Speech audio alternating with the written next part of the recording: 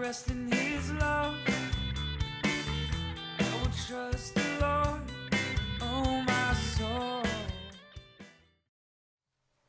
All right. And we are going to have our youth stay in with us this morning, our junior high and high school, because as we're in the Fifth Commandments, this one is one that is definitely relevant to youth and parents alike. We are looking at the Fifth Commandment, which says this: honor your father and your mother as the Lord your God commanded you, that your days may be long, that it may go well with you in the land that the Lord your God is giving you. So we looked at it last week, and there's kind of two sides to this coin. There's the parental side, and then there's the children's side.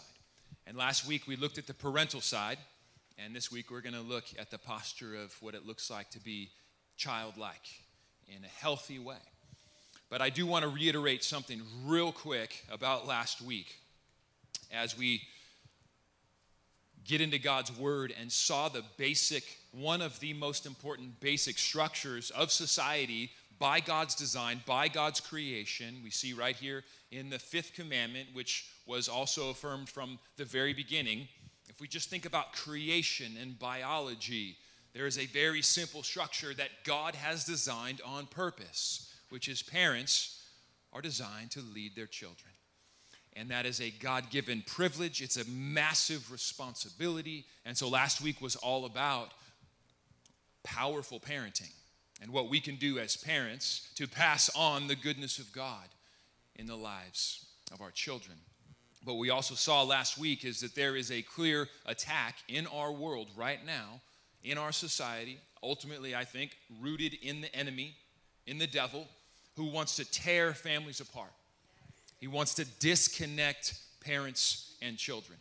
And so we went into a various number of examples of that just so we can kind of heighten our spiritual radars, if you will, of those things, to be able to, see them, not get caught up in them. What does the Bible say that the enemy's tactics are? He's prowling around like a roaring lion looking for someone to devour. Well, if you don't know that the lion is standing behind you with his teeth open about to bite, then you don't know that you're not going to get devoured. So part of our job as Christians is becoming aware of the different ways that the enemy is attempting to devour God's design in the world. And so I just want to give one example that I was confronted with this week right here in this room when we had the privilege of hosting the Menifee Interfaith meeting. And California State Assembly member Kelly Ciarto, who is our representative in this 67th District of California, was in this room, and he was our keynote speaker, and he came and he gave a legislative update, among other things. And he shared some of his concerns about some of the laws that are on the table right here in California. And it was just very interesting that he shared this, among others, particular law right on the heels of what we talked about last week. So AB, Assembly Bill 1184, has been approved in the state of California, passed through the Assembly. This one is sponsored by none other than the incredible group of parents, Planned Parenthood affiliates of California. And here, listen to this language. This new law prohibits insurance companies from revealing to the policy holder, which would be the parents, the sensitive services, quote unquote sensitive services of anyone on their policy, read children, including minors. These sensitive services include abortion, sexual assault treatment, drug abuse, mental health treatment, cross-sex hormones, puberty blockers, and sex change operations. Minors can consent to all of these sensitive treatments after the age of 12 under certain conditions in the state of California. Okay. Yeah. Okay. A deliberate attempt to keep parents in the dark about what is going on with their children. Just a further attempt to disconnect parents from their children. To give children the message, the not so subtle message anymore. You can't trust your parents. When you're going through any of these hard things, and you're 12, 13, 14, 15 years old, which are the hardest time of life, the most confusing times of life. And then you got hormones going, that are not making it any easier. They're actually biologically and developmentally making it worse. It's going to be the most confusing time. So if you're in that age right now, just trust me, you're going to look back on your life and you're going to be like, that time was horrible. Who looks back on their junior high years and you're like, man, I really peaked in junior high. Wasn't that awesome? No, you have no idea who you are. It's confusing, it's scary, it's different. There's so many pressures from all the different places, and all these things, these sensitive services are normal, that you're going to be struggling with these things. Questions about drug abuse and mental health and puberty stuff and sexual assault and the potential of sex change operations and these kind of things. These are all things that are just absolutely normal at your age to be wrestling with. And the laws in California are saying to the young people, and your parents are not a safe solution. Yeah. But government, whoever is. So that's a law that was passed this year. I don't know if it also passed through the Senate, and if it was signed, I don't know. But it passed through the assembly. So it's real. It's very real right now. But there's also so much hope in Jesus. Look at this. Last week, we looked at this Psalm 112, and this promise does not change no matter what laws are passed. Here it is, Psalm 112. Praise the Lord. Blessed is the one who reveres the Lord, who greatly delights in God's commandments. His offspring will be mighty in the land. I love that verse because it's a picture of shelter and protection. I don't have to fear what's going on out there as long as I'm doing it right in here. If I'm being faithful as a man of God, as my wife, as a woman of God, as parents of God, if I'm being faithful to revere the Lord, to delight in God's ways, to keep my connection with God strong, I do not have to fear what's going to happen to my kids. In fact, I have a promise from God that they're going to be giants in the land. And this is a challenge for us because as we see bad news out there, the problems get bigger than God's promises. And we've got to do a good job of believing that promises from the Lord are greater than the problems in the world. Now, it doesn't mean we don't want to address problems in the world, but we've got to believe His promises are bigger than the world's problems. And so that's where, I honestly look out right now and I'm living in this. I believe this. I'm not scared for my 3 boys. Who I am scared for is the kids out there who are like harassed and helpless, sheep without a shepherd, who don't have parents in their home who are willing to go to bat for them, who are delighting in the Lord, who are revering God, who are honoring God in their life, staying closely connected to Him and being able to pass on the abundant life that God has. So we do have a mission. Because there's a lot of kids out there, there's a lot of young people out there who are harassed and helpless, hurting. And so there's mission for us to say, how can we appropriately shine our light to where we build healthy relationships out in the world and show people that there is an abundant life in Jesus. So that was last week, but I just want to continue to reinforce to us, the battle is real. Got to get that radar on. But the promises of God are always bigger than the problems that the devil can cause. All right, moving on. Back to Deuteronomy 5:16. Honor your father and your mother as the Lord your God commanded you, that your days may be long and that it may go well with you in the land that the Lord your God is giving you. Children are designed by God to be blessed by their parents. It's God's beautiful design. It's all over creation, reiterated here. This is the only one of the 10 commandments that carries with it a direct promise of blessing. So that's interesting. All of the commandments carry promise of blessing. That's why they're there. They're not about earning salvation. They're about the promise of blessing, of walking life with God. What does it look like to walk in the abundant, blessed life as a child of God? So they all carry promise of blessing, but this one has a very specific promise. It's even reiterated, renewed, and repeated in the New Testament in Ephesians chapter 6, 1-3. Children, obey your parents in the Lord, for this is right. Honor your father and your mother, in parentheses, this is the first commandment with a promise, and the promise is that it may go well with you and that you may live long in the the land. So it's a promise of like general prosperity. It's going to go well with you. Your life is going to go well when you learn how to posture your heart in a way that honors your parents. So this verse here in Ephesians is repeating God's design is good.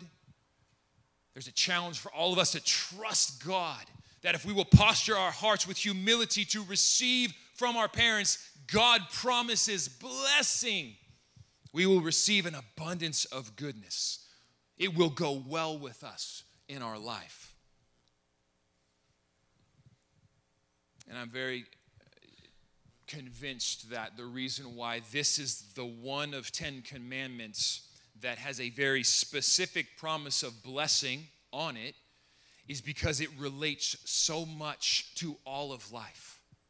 Being able to posture our hearts in a way that humbly receives goodness, that is exactly the same posture for us in God. There's a reason why Jesus says if you can't be like a child, you're not entering the kingdom of God. If you can't be childlike, if you think you don't need God, if you think you know better than God, if you think you can get a blessed life without God, God's like, okay, then do it, but you're not in the kingdom. It's not going to go well. If you posture your heart with as a child, you enter the kingdom. It's not a coincidence that Jesus uses that parental language. So there's a spiritual parallel there with this call to honor our parents. Because of what it calls us to do in our hearts, there's a spiritual parallel that has to do with everything in the rest of life. How do we respond to other leaders in our life? How do we respond to our bosses? How do we respond to our elders? How do we respond to spiritual leaders? And ultimately, how do we respond to God? Because if we're critical and rebellious of our earthly parents, it's very, very, very easy to translate that into the rest of life. And then we're in a danger zone where Jesus says, you're not in the kingdom if you can't be childlike. So personally, that's part of why I think this commandment has that extra promise on it. Because it is really about a foundational posture of our heart to live under the blessings of God in really all spheres of life. So let's look into this a little bit here. What does it look like to honor your parents? So it does not mean that you don't have your own brain. It does not mean you don't become your own person as you grow up into adulthood, to have your own thoughts, to have your own gifts and passions. It doesn't mean that you don't have your own unique design that God has given you. It doesn't mean any of those things.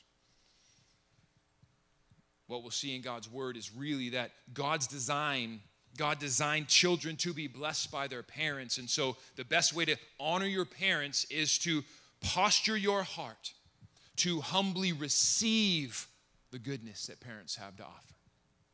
We posture our hearts to humbly receive the good. We can see the enemy wants to do the opposite. The devil wants to incite children, whether it's through the laws and they're being taught this way, whether it's school, whether it's through what the teachers are saying about parents at school, whether it's through media, whether it's through music, cartoons, Disney shows. I've seen it. I'm like, oh, really? That's how you're going to teach my kid to respond to me? Bye. It's like, nah, it's not helpful. It's not helpful for them. Here's the thing. They miss out on the blessing. That's what God, the whole thing we got to see is God is not saying honor your parents because he wants to put you in this little oppressive box. He's saying, I want your soul to stay in a condition where it's able to receive blessing in all of life and ultimately from me. Because if we can't humbly posture ourselves in a way, or humbly posture our hearts to receive good from our earthly parents, there's a good chance we're cut off from our Heavenly Father. The devil wants to incite children to a critical spirit that rebels against parents and here's the thing, and against God's method and design of blessing children. Now, let me pause for a second and say, there are rare but appropriate times to separate from parents. God does not condone, allow, or cause abuse to happen. It is not his heart whatsoever. If there's one thing that fires God up, it's the oppression of children. You see it all over God's word. That fires God up. That is not okay. And so there is very clear teaching. This is a whole nother separate teaching, but I got to mention it. Matthew 18, where God demonstrates, he gives all of us, all of God's people, he gives people permission to separate themselves from abusive and toxic situations. God does not want you to be abused. That is not true. If you believe it, it's a lie. No, you're his beloved child. What healthy parent would be okay with their child being abused? None. And so God gives us permission. Matthew 18, 15 to 20, where if someone is wronging you and they're not willing to repent and you confront them on it and they're still not willing to repent, Jesus says, get them out of your life. Treat them as a Gentile or a tax collector. That means you push them out into the space of people we do not have fellowship with. Jesus sets boundaries. So the Bible describes those clear boundaries that should be set if people, including parents, are not willing to operate with healthy attitudes and actions. So that's a side note. That can get challenging. That can get messy because no parent is perfect. And so that is not to be approached with a flippancy or just a quickness in any way. It is there in God's word. But we have to also be extra aware in our day and age that the devil is trying to propagate an attitude on earth that quickly divides families. And where rebellion against parents is almost seen as like a rite of passage. You know, you're not like a real person yet until you've kind of rebelled. You've thrown off the chains of childhood parenting, from your home, from your parents. Wrapped in fluffy language of freedom, there are many destructive lies from the pit of hell that absolutely undermine God's design for our soul and rob people of the blessings that God wants to bestow upon his people through their parents and through having that childlike posture of humbly receiving in really almost anywhere you walk in life, especially with God. So that critical and rebellious spirit that our world holds up now is almost this, cool rite of passage. I've shown myself to be strong. It may feel good in the moment, and that's where it gets messy because God gives us permission to set boundaries with unhealthy attitudes and actions, but he doesn't want it to take root in our heart in a way where we can't walk humbly, trusting that God has good blessings from the elders, from the parents, from the leaders, from the bosses in our lives, where we can still posture our hearts to humbly receive. And as you get into this, you can see why Jesus commanded his disciples, or he taught them to pray in the Lord's Prayer about forgiveness on a daily basis. Forgive us. This is what Jesus taught. Father, forgive us our sins as we forgive those who trespass against us. That's a daily bread. There's a power in that where you're letting go of the right to punish and how it quickly turns into bitterness, because that becomes a poisonous toxin in the soul. Now again, this gets complicated a little bit because there's a difference between forgiveness and reconciliation. Forgiveness is your part, reconciliation is theirs. If they've wronged you, if they haven't repented, you're not reconciled, and that's not your fault. And they still need to stay out there at a space where they can't hurt you. But in here, forgiveness is always God's answer. Because if you don't, you begin to carry a burden as the judge of the universe, meting out judgment upon sinners. And that is that becomes toxic. We're not meant to handle that. That's what forgiveness literally means, let go. And God says, let me handle it. I'm the only just judge in the universe that can handle this burden, and I'll give it out in the right way and the right time. You be free. Let go of that right to punish so that it doesn't take root and become a toxin. It makes you scared of everybody. It makes you kind of walking alone, can't trust anybody, can't receive. And here we go. Now you're outside of that childlike posture that is willing to humbly receive. And what's the problem now? You are missing out on your blessings. Hebrews 12:15 said it like this: see to it that no one fails to obtain the grace of God or a blessing of God. That's a similar word. It's the same, it carries the same connotation. See to it no one fails grace of God, the blessings of God, that no root of bitterness springs up and causes trouble, and by it many become defiled. You know who gets defiled more than anyone else with a root of bitterness? You. If you've got it, you're the one getting defiled. And then you go and spill it on others, unintentionally most of the time. But that root of bitterness, when people have wronged you, they've let you down, they disappointed you, and maybe even in real and valid ways. But this forgiveness is the antidote to that toxin taking a root to where now bitterness takes root and it grows. And what happens, it says? It causes trouble. It doesn't say it causes blessing. It may feel like you're protecting yourself, but you're not going to be bringing blessing into your life. You're going to be causing trouble.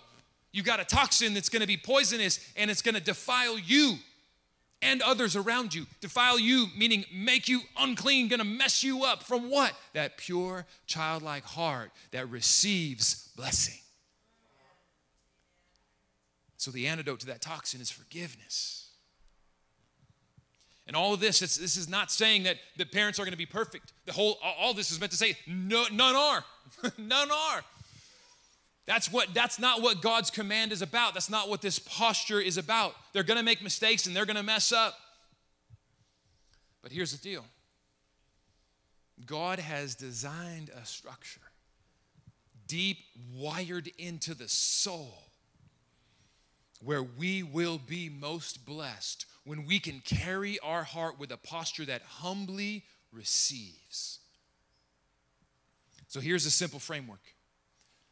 So this is now, if you are still in the home and living with your parents and into adulthood, a simple framework is, can you humble yourself in a way where you look for the good and you're ready to receive it? A healthy heart posture says, God, give me eyes to see the good and help me receive it. Because the assumption is no parents are perfect. And if we take on that kind of critical, rebellious, attitude that the world is encouraging, we'll see all sorts of problems. Because guess what? Every parent has all sorts of problems. So God's like, yeah, that's not a spiritual gift that you see their imperfections. And be careful, because you could get into a place that's toxic where you're missing out on all the good things they have to offer. So the posture before God is, God, help me see the good. This starts now and it goes all the way into adulthood. Help me see the good so that I can receive all of the blessings that you want to bestow on me through my parents. There's a similar principle in Matthew 10, 40 to 41. Very, very interesting. It says this. Jesus is talking and he says, whoever receives you receives me. Whoever receives me receives the one who sent me. So he's about to send his disciples out, and they are representing him. And so there's this picture of whoever receives them is receiving Jesus, and whoever receives Jesus is receiving his heavenly Father. But he goes on to say this: the one who receives a prophet because he is a prophet will receive a prophet's reward. And the one who receives a righteous person because he's a righteous person will receive a righteous person's reward. I think you could add in there. And the one who receives a parent because he's a parent will receive a parent's reward. It's this idea of God has created certain roles in our lives that if we don't see the goodness that a person has to offer, we're going to miss out on the blessings that God wants to bring to us through them. So Jesus is giving the example of a prophet carries a certain type of blessing. A righteous person carries a certain type of blessing. So a prophet carries a certain type of blessing, a prophetic word. If God's given them a true and accurate prophetic word, then the blessing is they have heard from God good news for you that is going to encourage you, build you up, or comfort you, according to 1 Corinthians 14, 1-3. The New Testament prophecy operates like that. It's always going to be good news that lifts you up, encourages you, or comforts you. So a person might have a prophetic word. Now, if you've postured your heart in a way that says, I don't like prophecy. I don't do prophetic words. They might be coming and, no, I don't do that prophecy thing. Why? Most likely, I was hurt in the past. Okay. While that may be true, you are cutting yourself off from a potential blessing that God wants to give you through a prophetic word. And so this verse Jesus is saying is, if you've already decided that you're cutting yourself off, I don't receive words from prophets, then you are missing out on the blessings that prophetic words that God wants to do in your life. It's the same way with kind of the parents. If we've shut off our hearts and said, I was hurt in the past, so I'm not going to posture my heart in a way to humbly receive, you're missing out on the blessing. Or with a righteous person who maybe have a life worth emulating. There's some wonderful people in this church, I say righteous people, where they've been walking with God 20, 30, 40 years, righteous, upright lives, and you see the blessings in their life, and where we can learn from them, we can receive from them, we can see their lives as testimonies of what God wants to do when you walk upright with Him. And so we can either say, man, I want to learn from them and humble ourselves in a way where we're ready or we're postured in our heart to receive and learn, or we're going to say, nope, I'm going to do it my own way. I'm going to do it my own way. I don't receive. And what are we doing? We're just cutting ourselves off from the blessings that righteous person has to build into our life. It's the same exact principle in all of them. And that's, to me, why it's like this same truth that Jesus is getting at here about just a general posture in our hearts is the same truth about God's command in the fifth commandment of honoring your parents. It's about living a life where we lay down those walls of fear and we are willing to trust again even when we've been wronged or hurt. And again, this is not with people that are unrepentant and you need to be protected from. It's about, are we willing to posture our hearts humbly to receive blessings from many different people in our life. God has blessings He wants to bestow upon each and every one of us through parents, through bosses, through leaders, through pastors, through mentors, through spiritual fathers and mothers. But if we don't have the posture that's ready to humbly receive it and knows like, hey, I'm posturing my heart, childlike, ready to receive, then what does Jesus say? You just missed their blessing. You just missed their blessing.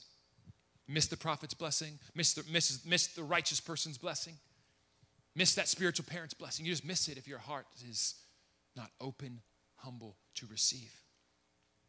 So I love the way this is just a living out of Jesus' call to be childlike. That no matter how old we get, and even if we're not physically, a child anymore, right along with Jesus' words, we're never too old to posture our hearts in a childlike way. No one's exempt of that.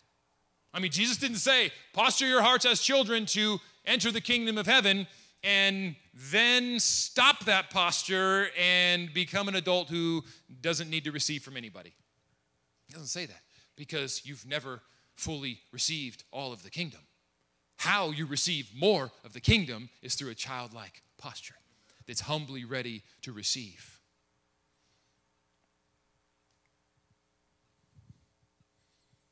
And so I just want to give that healthy challenge to all of us. What does it look like to intentionally posture our hearts to receive? To humbly receive. I mean, I'm 42 years old. I'm not a child anymore. I've got children of my own. One's an adult. He's almost 19. He's starting to lead his own adult life. I lead a church, leader in some I'm a leader in some various ways, but one of the absolutely most important things in my life, I can feel it. I can feel it. So if you trust me in my life in any way, let me tell you, this is testimony. I can feel it. One of the most powerful things I can do in my life to be blessed, to get closer to Jesus and to grow is to find ways and people that I can posture my heart intentionally with to humbly receive from them. from them. I'm a leader, doesn't matter. I'm a pastor, doesn't matter. I lead such and such, doesn't matter. I've got grown kids, doesn't matter. I'm old, doesn't matter. I promise you, one of the most spiritually powerful things you can do forever is to trust Jesus and work on having a childlike posture that humbly receives. And look for it. Where can I do that? Where can I find that? And thankfully, I'm blessed. My parents are in this church. They're both biologically my parents and they're spiritually my parents. I've been receiving from them from the beginning. But I'll tell you, there's still new ways that I'm learning at 42 years old on how to have that posture so that I get the blessing.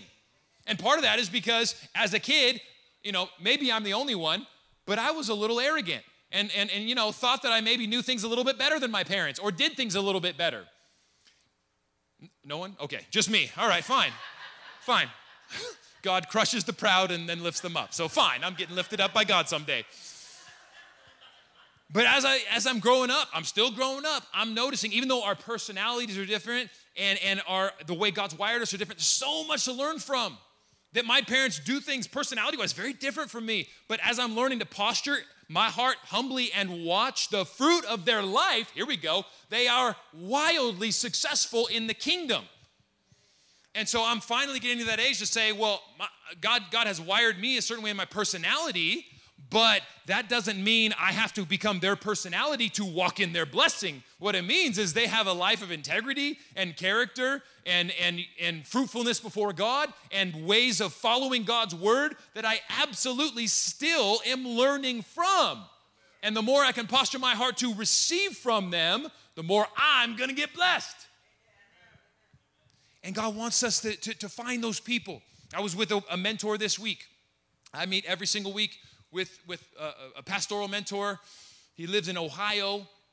There's pastors from around the country, about 9 of us that gather every week, Thursday morning at 10 a.m. to go on a video call, and we are intentionally there to receive, to be mentored, to be discipled, to learn, to grow. And here's the thing, both with my parents that I'm talking about right now and with the mentors that I have in my life and the spiritual fathers, mothers, grandmothers, there is a freedom when you can find those relationships, something so life-giving where you can let your guard down and receive that fills up the soul.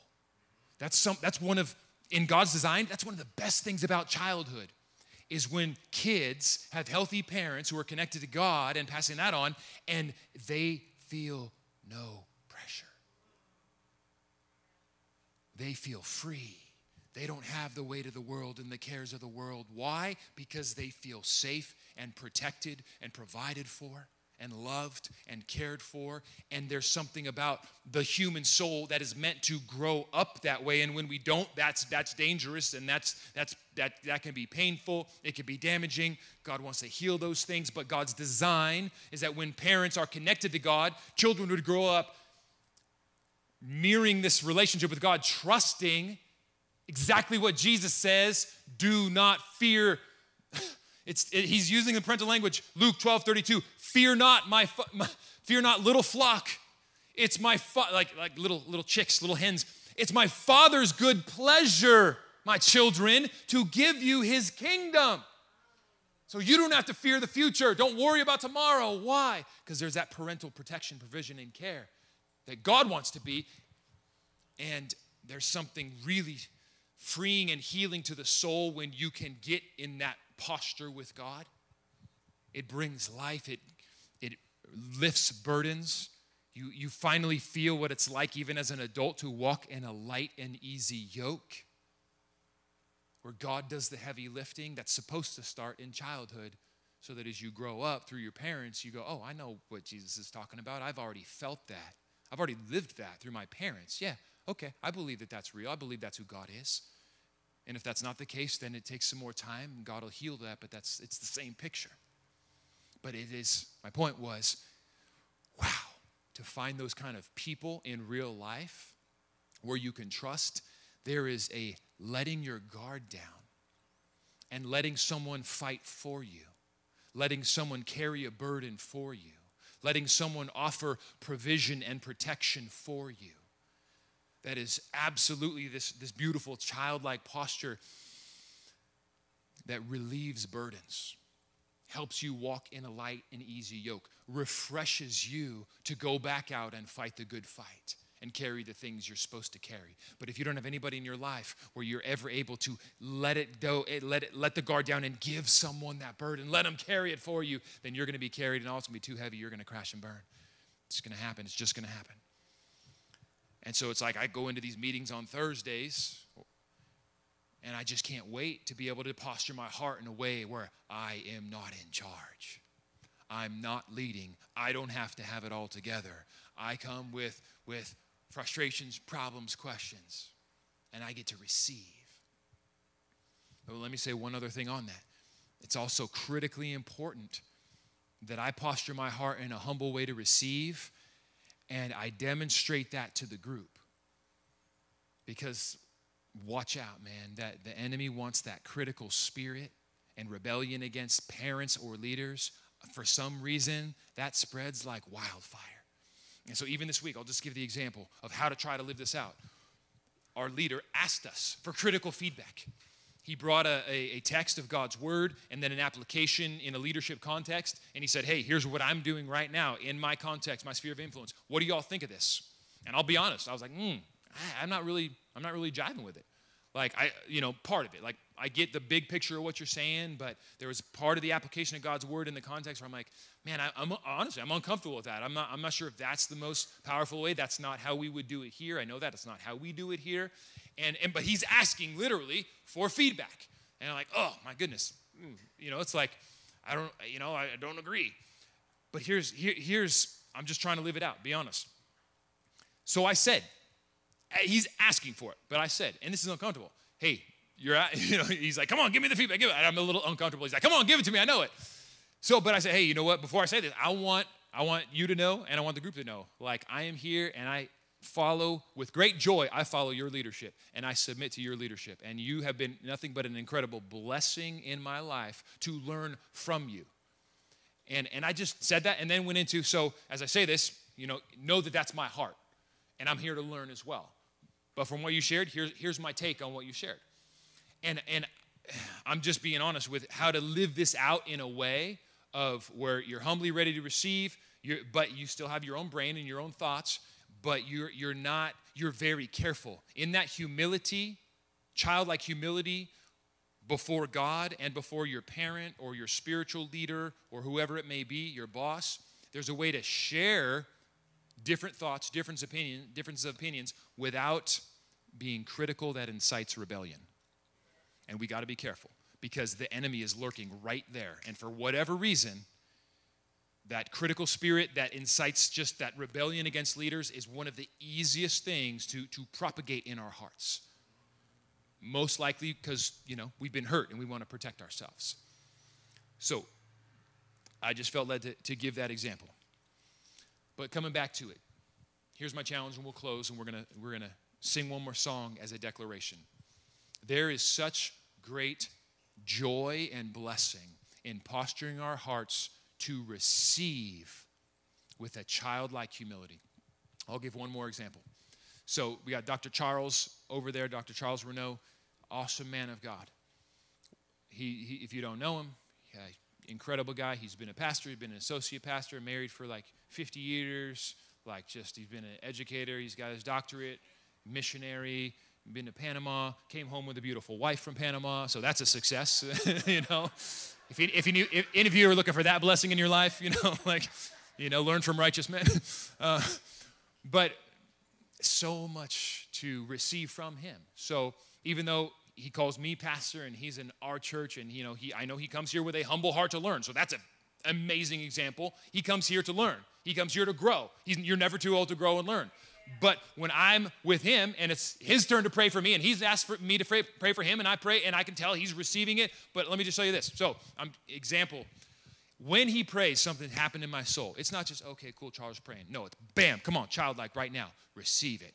There's something in the spirit that just, I believe, it like opens the power, the portal of heaven to receive. I want to receive my blessing. So what am I going to do? When he's praying for me, check my heart right now. Am I postured in a childlike humility, ready to receive the blessings from this man? Because if I'm not, I'm cutting off my blessings, and I'm going to miss out on the blessings he has to offer. And so it's right there. This is the work we can do. We can do this work with our own parents. We can do this work with spiritual parents. We can do this work with people that we look up to, mentors, leaders, bosses. There is something that God wants to do in our lives to bless us. It honors God for us to get into this commandment and say, God, teach me how, with appropriate boundaries and not opening myself up to toxic people, teach me how to love, posturing my heart, childlike, humble, ready to receive, because I know you have abundant blessings you want to pour into my life through that posture, and I'll be missing them if I don't have it. So let's pray on that. I'm going to have my wife come up, and we're going to have the band come up for one final song. I'm going to have her share a word here, and then we'll close with a declaration over our lives, our families in this world, with a song. All right. I wanted to add a very personal testimony about what Casey is talking about, because I feel like it applies to every single relationship. And I also feel like, where's the verse about prophecy? Do not despise prophecy. But Matthew 10. Yeah. I'm sorry. 1 Thessalonians 5. 1 Thessalonians 5. Okay, yeah. It's basically, test everything. Hold fast to what is good. So it's do not despise prophecy, test everything, and hold fast to what is good. So what do we have there? We have a lens of the Holy Spirit, and we have grace because humans aren't perfect. So there's grace that not everything that's going to be coming from that person is going to be maybe from the Holy Spirit for your life, right? But in that honor and posture of receiving, you still have the Holy Spirit, and you can hold fast to what is good. And there are certain things that you won't necessarily hold on to, but there's an honor and there's a putting off and not partnering with a critical spirit. Because when you're just looking, you can just look at what's wrong with the person, not through a grace lens, through the lens of a critical spirit. You can look at what's wrong and what you're not getting or what they're not doing, and you completely miss out on the blessing. You completely miss out on the living stream of living water that God has pouring through their life, and you're cutting it off because they're not perfect. Jesus died because we're not perfect. And I felt like God showed me that with my mom, who is not more spiritually mature than me. And many of us have parents who are not more spiritually mature than us. But honor, I felt like the Lord showed me. There's something about Philippians 4, focusing on the good. Focusing on what is good and praiseworthy and lovely. Looking at all the love and all of the goodness, not the place where maybe they don't know as much as you in certain areas, or maybe they're a little childlike. But there is an honor and a blessing. Now, I'm not saying you overlook, like Casey was talking about, the areas that you need to talk about. That's 100% biblical. Look up his old sermons. Is it Safe Communication? Yeah, that's about reconciliation, and that is so important so that you don't give the enemy a stronghold in a relationship and cut off all the goodness that the Holy Spirit wants. That keeping things swept under the rug will defile your life and cut off the goodness and glory of God in ways that you can't even imagine.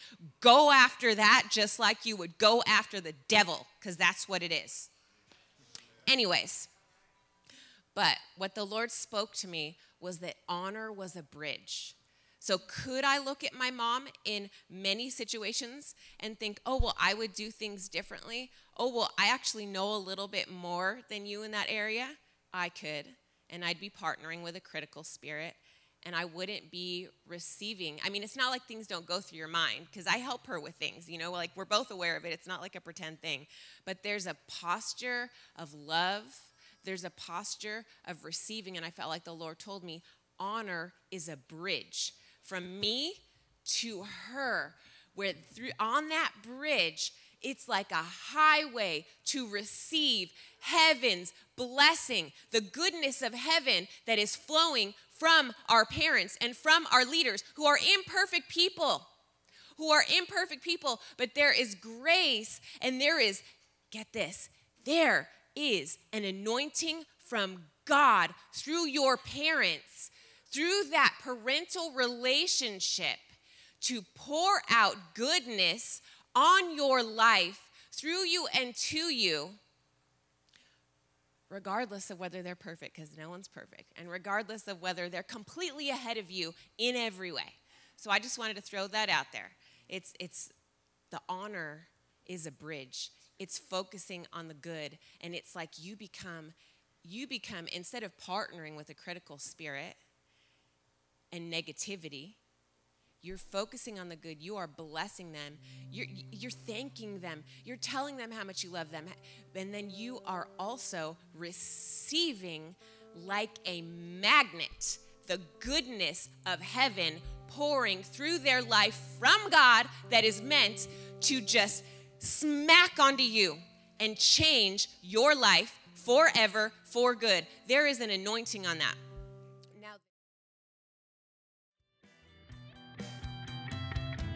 I will sing a new song.